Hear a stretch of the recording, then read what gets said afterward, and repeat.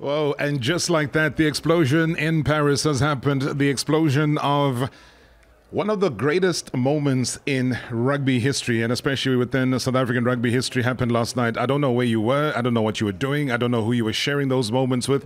All I can say is that do share those with us right here on hashtag MSW Marawa Sports Worldwide.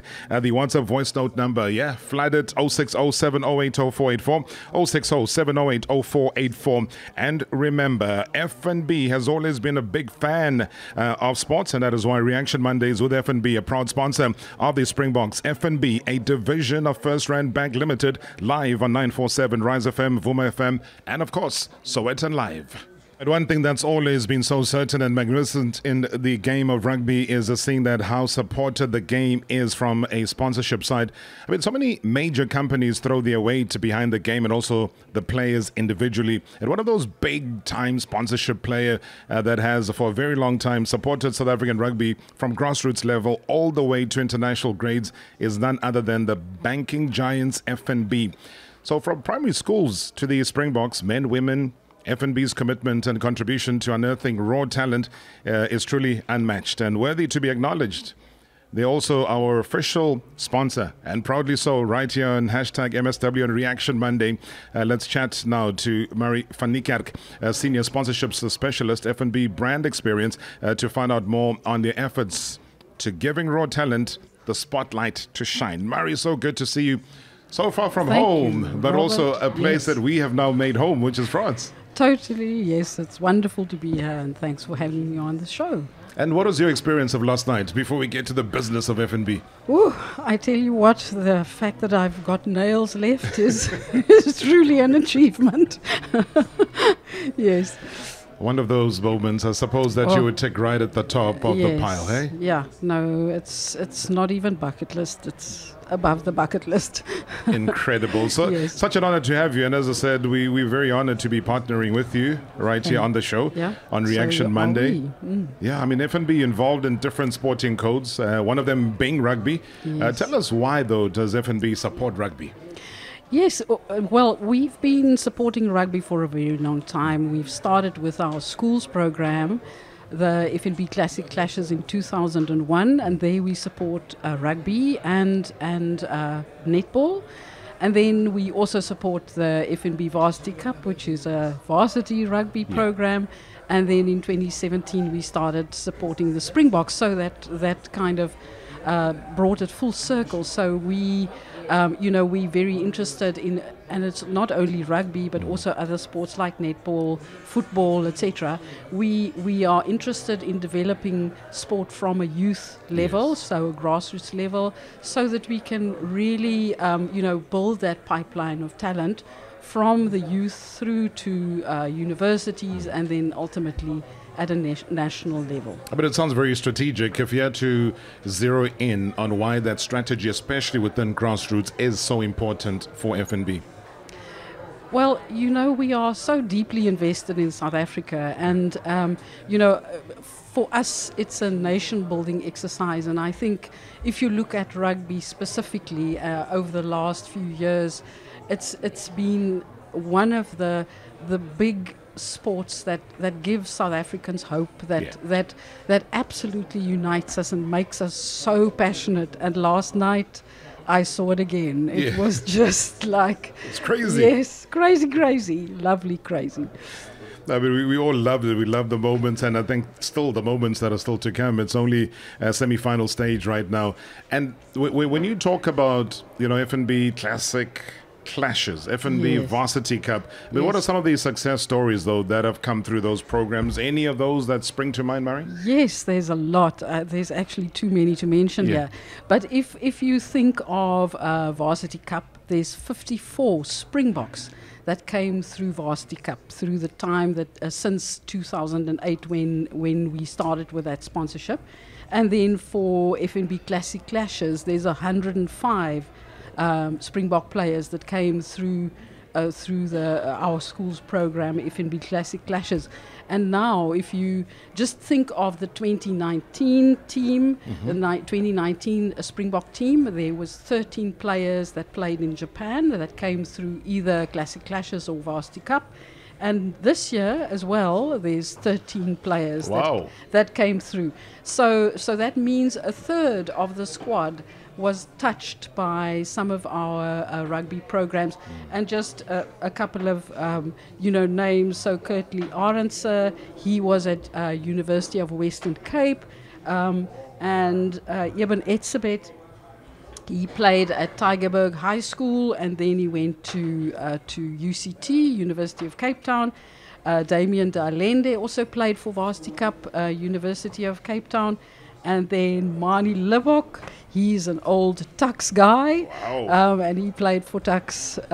So you know, they've been part of the, can I call it, FNB fold The since DNA, a I young suppose, age. yeah. Yes.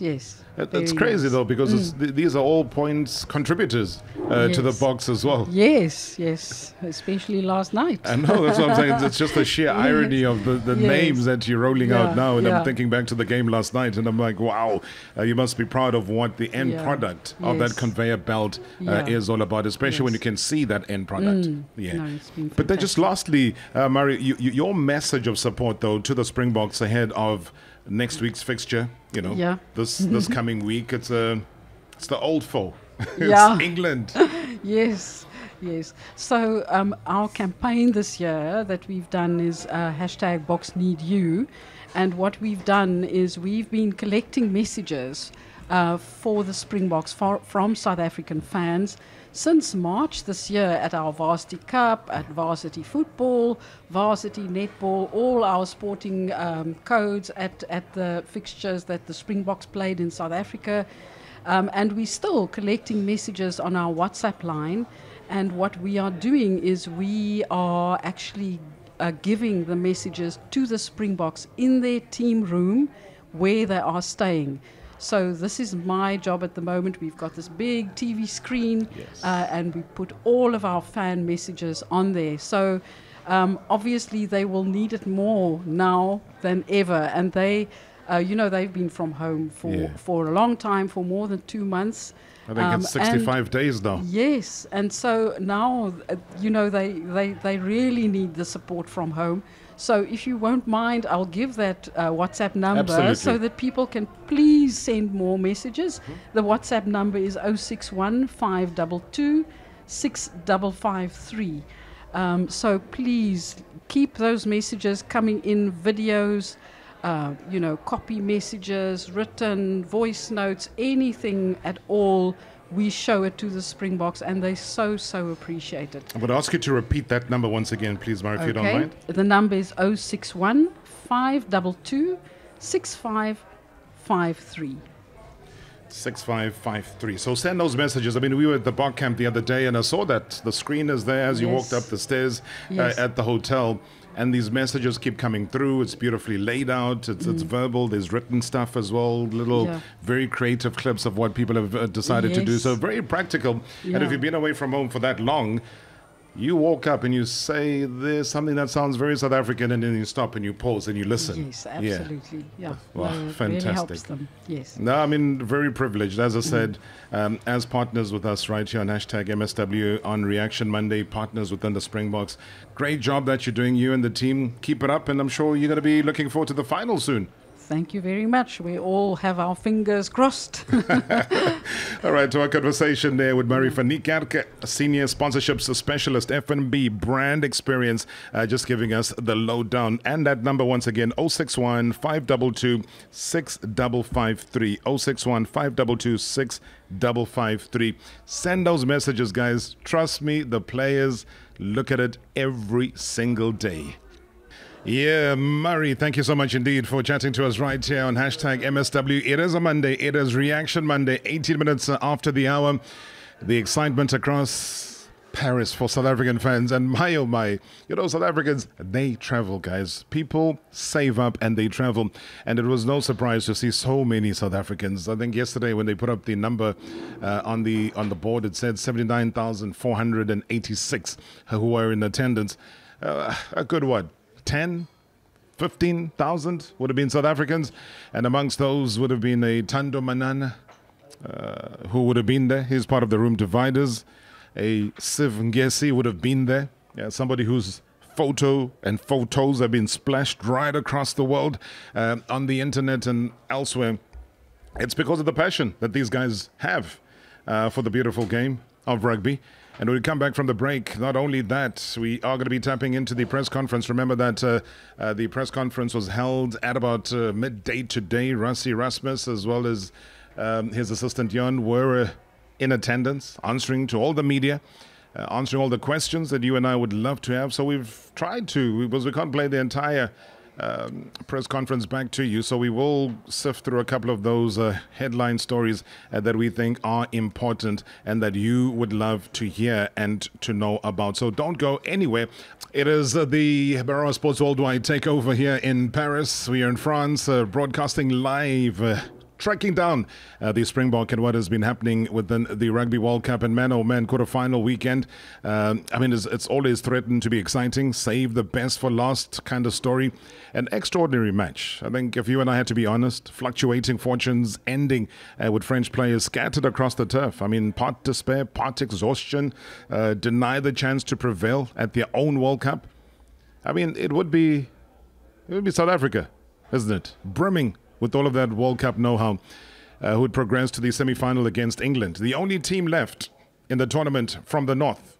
And that, again, says a lot about the dominance. I'll tell you what, I mean, this weekend, showcasing, as any set of quarterfinals should, the 4 best teams in the world. Alas, they were playing against each other. So whatever opinions you have about the draw and how it was conducted and whether or not the deserving teams are going to be playing semi-finals, that's an opinion that can never hold water right now. Ireland, New Zealand on Saturday could have graced any World Cup final. Yeah, I agree. Last night's game could have done the same. A contest of all ages. Pulsating quarterfinal in Paris. Holders defeating the host 29-28. Just a single point to progress to the last 4. I mean, what a game we witnessed. The brilliant French, free running throughout, dashed against Springbok granite. That's the best way one can describe it. The result ends a run of what now? 18 straight wins at home for Le Bleu, crashing out of the tournament with the Boks moving to face England in the semis. Let's look back now at the game. A couple of brothers who are joining me here. Their passports all intact. They're still legally here in the country. They made it to France. They would rather say they would be eating amakwenya than they would be eating croissants. Huh? Eating prime meat than frog legs. And they're having a time of their life, you know. One of them is a room divider.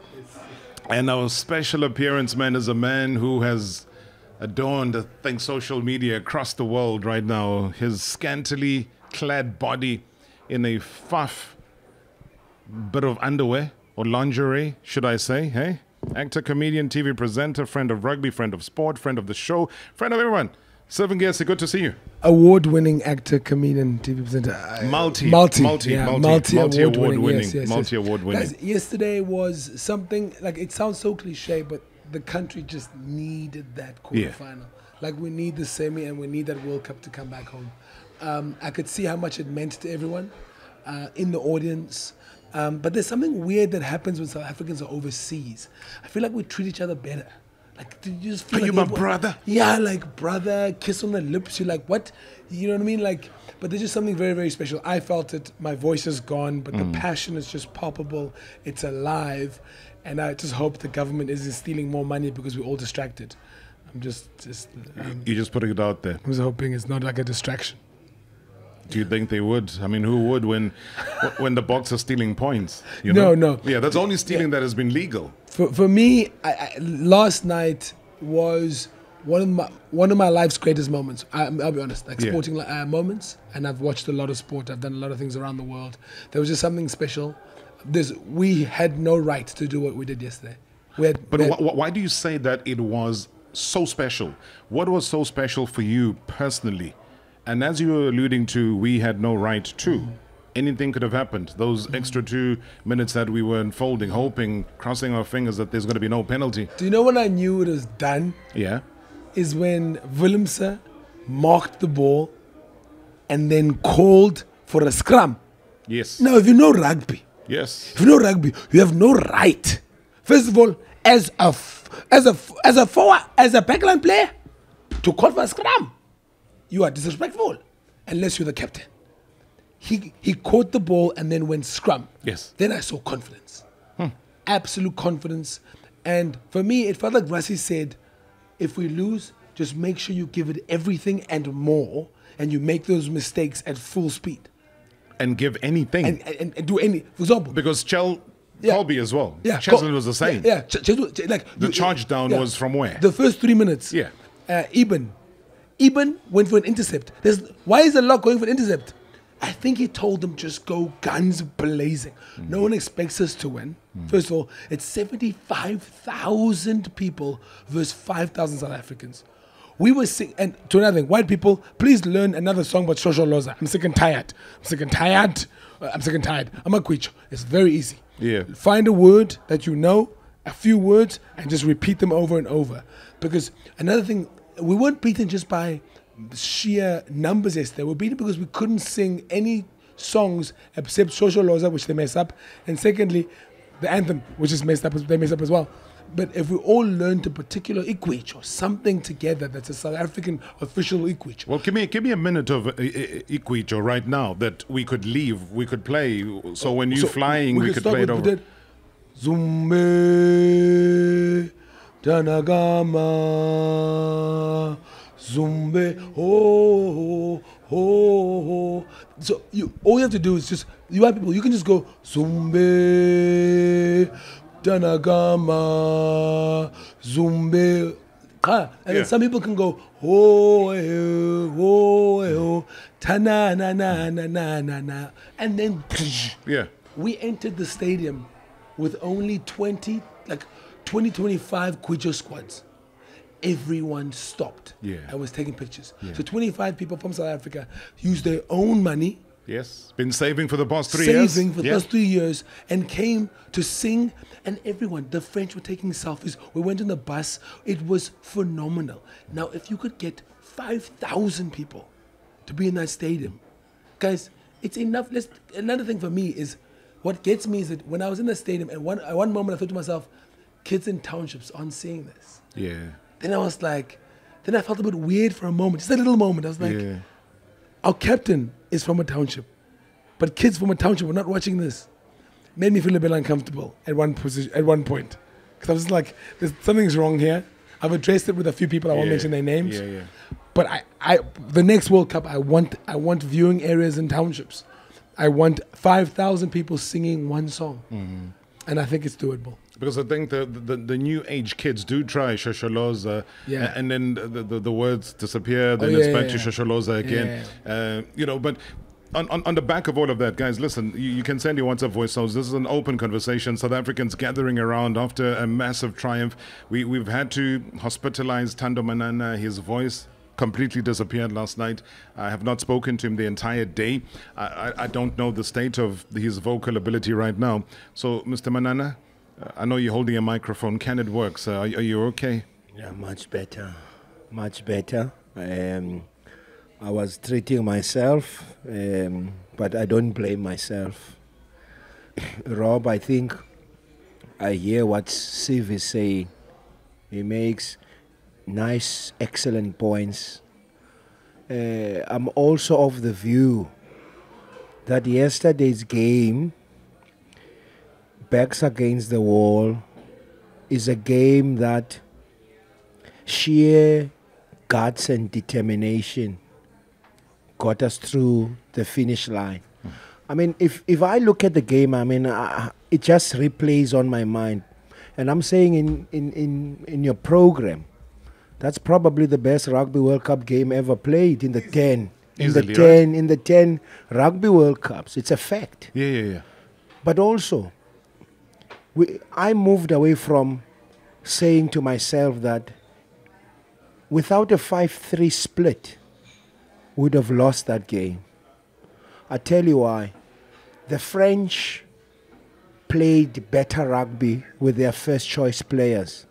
But the minute they changed to the bench, our bench was superior, more elevated than them, and we swung it.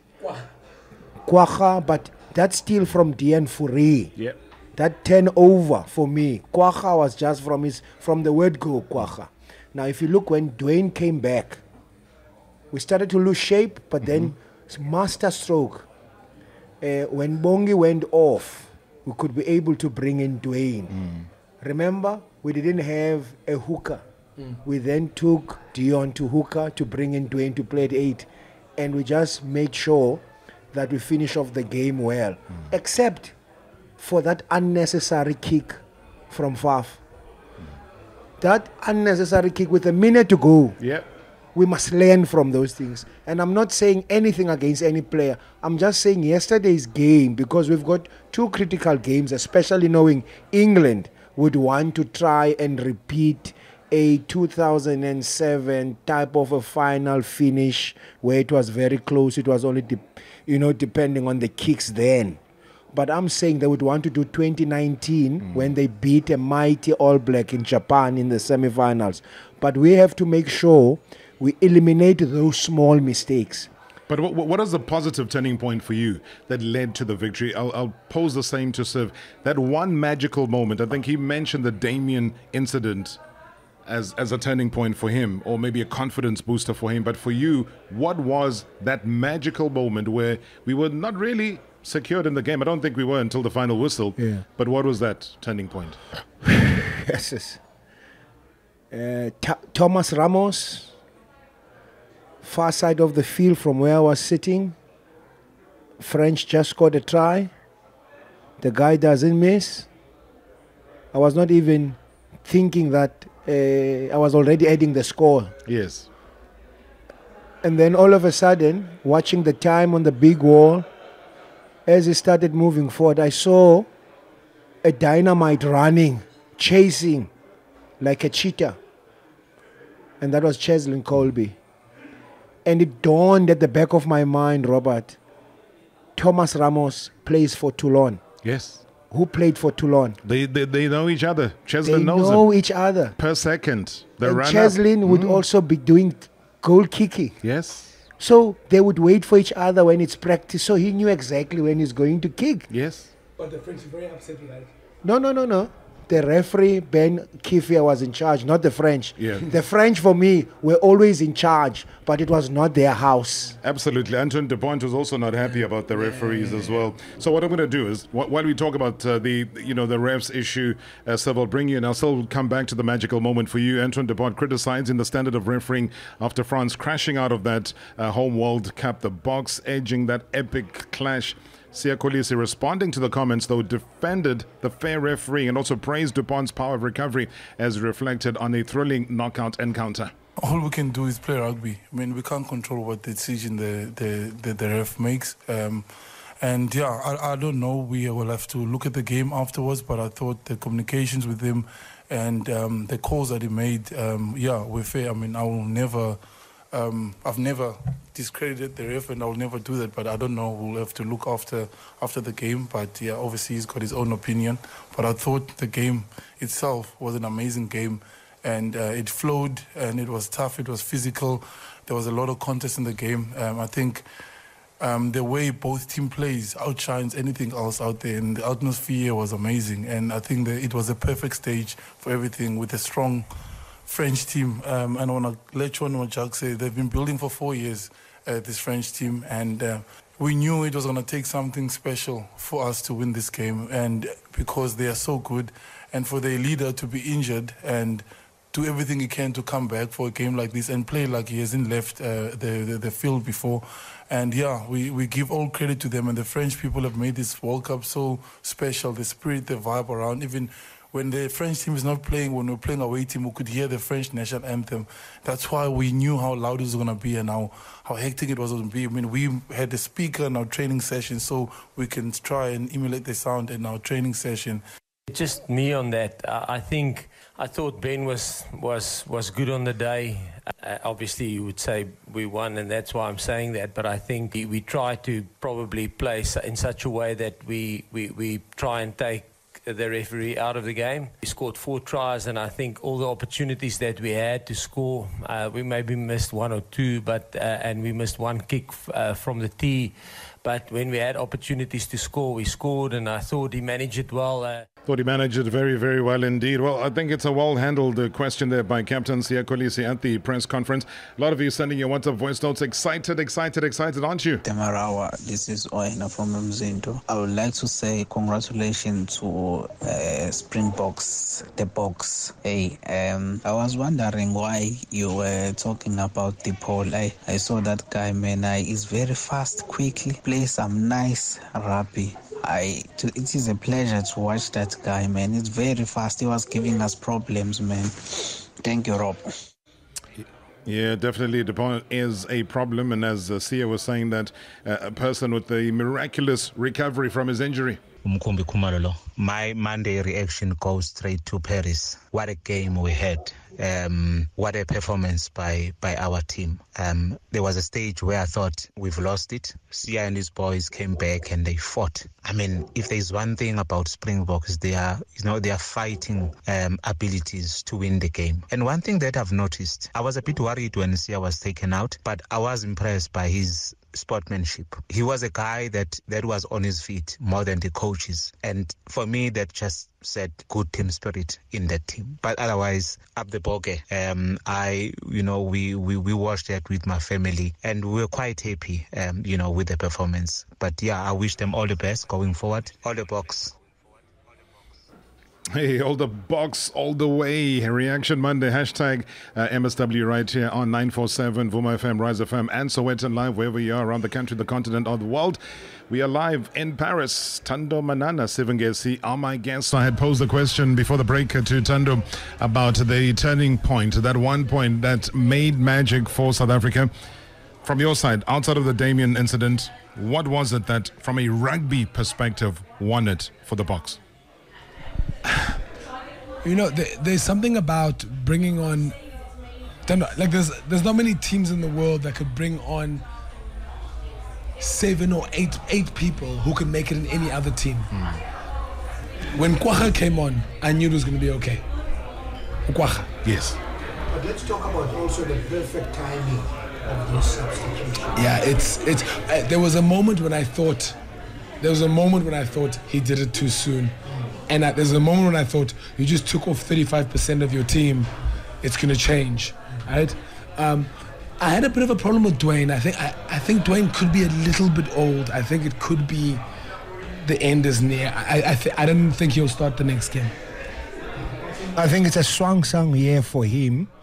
It's a good word, swan song. Hey, yeah. I need to use that one day. Hey, swan song. Hey, Pretoria. Hey, I left the East. Rob, you can't buy experience. Yeah. You can't buy experience, and I tell you why. There was no way Dwayne was going to let us down at that time, knowing that this is his final year as a professional Springbok rugby player.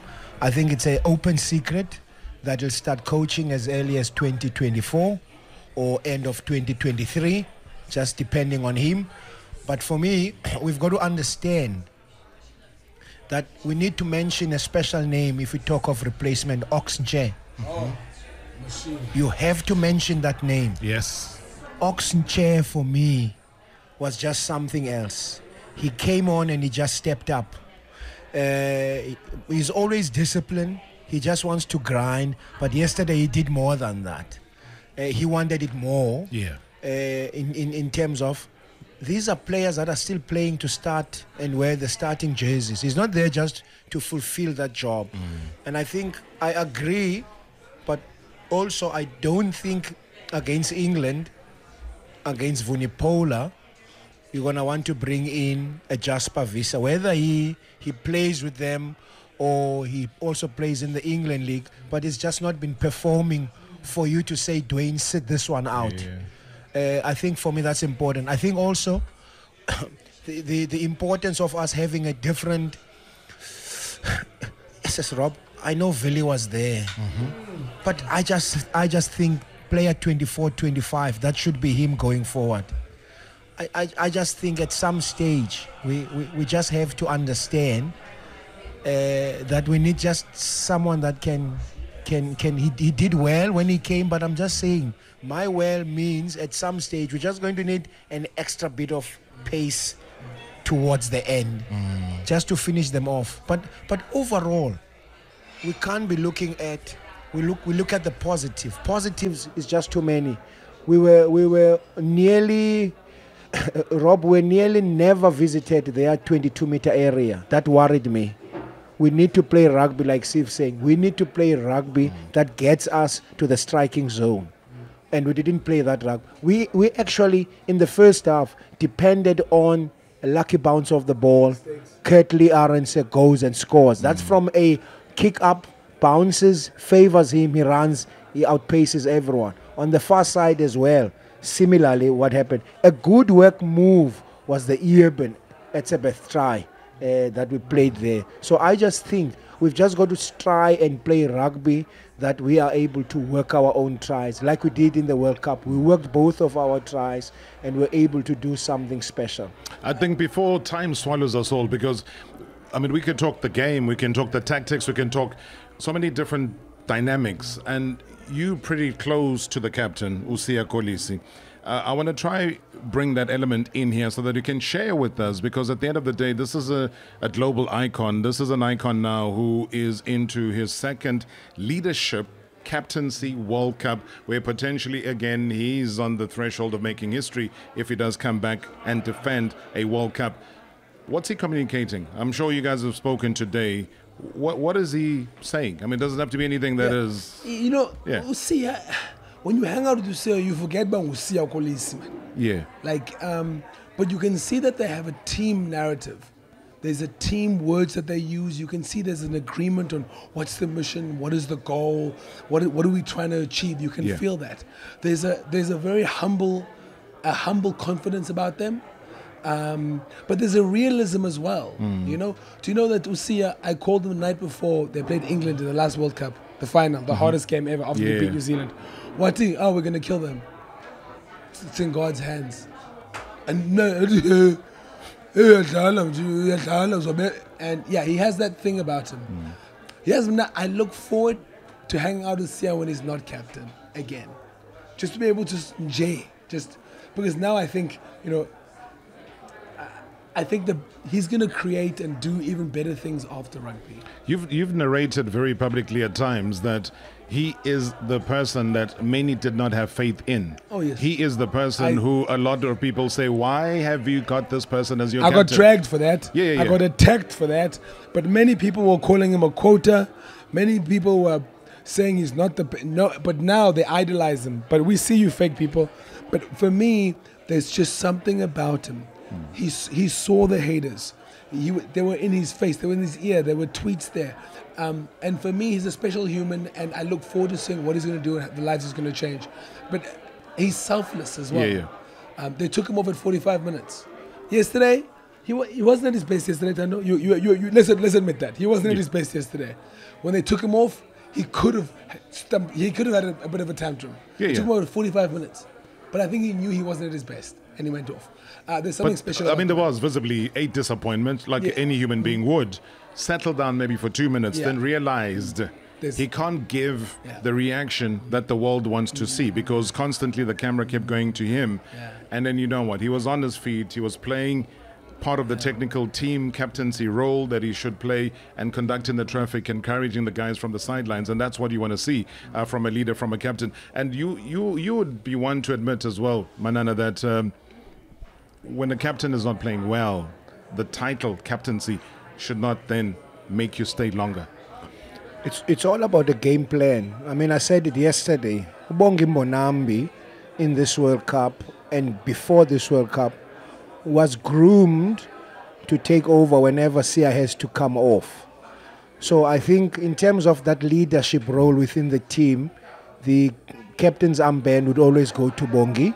If he's in the team, that is quite evident in front of everyone to see now. But also I think you've got to understand that Sia is still the only player that has not donned the number 6. Has not set out any games. So this was the 5th straight game in the World Cup. We've got 2 more to go. So I would say If they felt that he was not on song, they need to take him out and bring in fresher legs. That's a coach's prerogative to do. We have it's got nothing to do with us. But I think he's learned to accept that. Yeah.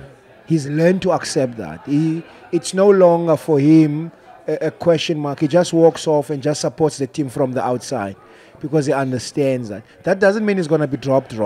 I think in the past, if you get subbed earlier, you think next weekend you're not playing, you're out. No. I think with him, he'll still lead the team, he'll still be the captain, and I think he's still got to give us, 2 more games to take us through in this World Cup. So I'm happy with how things are done. I think also, Rob, and Siv spoke about it, what we don't understand is we don't know what's happening in that Bok camp. We don't know what the chat. We have to wait for post-competition to hear exactly what was happening, what was being planned. Chasing the Sun 2 will tell us again what happens and what have you. So for me, selection-wise, very few players in the team are guaranteed their places in the team. Usia is one of those people that would be there. Whether he plays 80 minutes, 75 minutes, 45 minutes, it's a prerogative of the 2 coaches. But I think yesterday, credit must go to that technical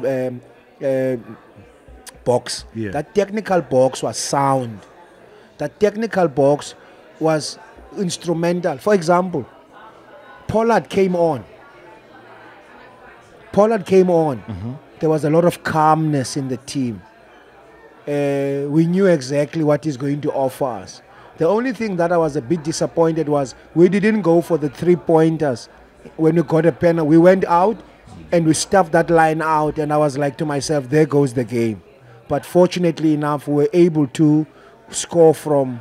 He went for the long punt as well. He went for the long punt as well. Absolutely. So for me, I think Manile Bok he did his job, right? He was kicking to the right-hand side, right, continuously, if you noticed. That's because that guy is a 20-year-old wing, inexperienced, so they were attacking him non-stop. When Pollard came on, a lot of people, for me, I wouldn't mind if Willie doesn't come on, but anyway, but I know why Willie's on. Because Willie becomes the flyer when Pollard is there. Yeah. Because Pollard is not as creative as Manile Bok. Agreed? Yeah. And if you want the ball to go and move, you need Willie to be there, and he can be either get the right-hand side pass or the left-hand side pass. So sometimes I understand why Pollard. I think for me, Faf, Pollard, and Willie are like a package deal. Yeah. Right, and they work well together. But the question is, Kobus, does Kobus put enough pressure on the number 9 as much as Faf does? Because I love Kobus on attack especially, but for me, Faf, little nippy, relentless. Like it's like a fly. Will not stop. Yeah. But he does. DuPont did play better first half than he played the second half, and that could be because of Kwacha, and that could be because of Dion Fourie and Faf. I'm still not sure which one it is, but I do think Faf was involved in pressurizing the number 9. I have to say, Kobus was he did just the normal job. There was nothing special about him there. So I see when you go to the semis, definitely number 9 who could be twitched a little bit. I'm of the view. If you look at the end, Rob, when we were under tremendous pressure, Faf and Peter Steff was able to fight for that ball and just pulled it out, knocked it on before we kicked it out, and it was game over. That's what Faf gives you. Faf just gives you a little bit of extra upon extra than any other scrum half there. And I think for me, Rob, overall, team selection is going to be critical. The bench is going to be critical. Who starts is going to... I mean, even Mostert was quiet as well. So you'll find that from certain players that Mostert was quiet. But yes, I would love to see Eben and Archie start a game. I don't know if it will happen, but really, I would love to see Eben and I would love to see Archie, even if it means then a guy like Peter Steff has to do the line out jumping because he can do that if it's an issue. But I'm just saying, imagine we go with those 2 enforcers and then you bring on someone like a Jean Klein in the mix going forward. Then it means it's brutal brutal force upon brutal Well, force. I think those are some of the comments as well we're going to get into in tomorrow's show when we do the room dividers. We'll get into the media room, into the newsroom of what Coach Rassie Erasmus has had to say about it, because he spoke about the scrums, he spoke about the refereeing situation. So don't miss the room dividers. We will bring in exclusive coverage of that live from Paris on the show tomorrow, including the comments from the press conference that we'll dissect here with the guys. Siv, I know I didn't speak to you about this. We've got all of 20 seconds before we leave the show. The gentleman sitting next to you today is his birthday. And I heard that you can sing. So please, O'Shane, go. 5, 4, 3, 2, 1. Happy birthday to you. Happy birthday to you. Happy birthday, dear Pa. Happy birthday to you. Minamandi, go away. Minamandi, go away. Minamandi, go away. Pujan. Minamandi, go away. Goodman. He's an actor, That this was boy. Siv Ngesi. Ladies and God. gentlemen, in saying happy birthday to our room divider here at Thando Manana. Gentlemen, you've been absolutely great. Time has overtaken us. All the best. Travel well. Travel safely, sir. Thank you. And thank you very much for being part of the show. Mr. Manana, we'll catch you again tomorrow on the room dividers. #MSW. Are you ready? Marawa Sports Worldwide.